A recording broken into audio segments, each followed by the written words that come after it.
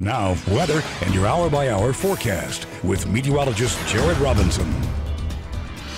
Hey, good afternoon. Well, we have got some quiet weather today, really just dealing with quite a few clouds this afternoon. Therefore, the high temperature stays in the 50s across much of the area. You may see a little bit of sunshine breaking out here and there during the afternoon, but I still think clouds dominate.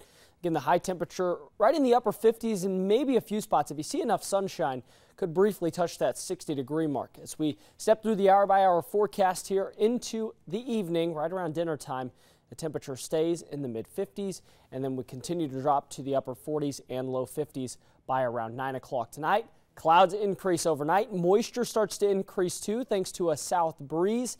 And that will keep our morning temperature pretty mild at 50 degrees, especially as clouds increase. But with the moisture increasing and our next storm system on the way, let's track the rain for you tomorrow. Showers really spread across much of the area starting at about 7 a.m. and then we'll continue to move across the area as we head throughout the late morning and into the early afternoon. By the middle of the afternoon, we could see a few isolated showers, maybe even a few thunderstorms in there as well. Again, not expecting too much severe activity here. That'll be farther to the south into parts of Missouri, but strong northwest winds with gusts up to 50 miles per hour on Wednesday, and then cooler weather to wrap up the work week.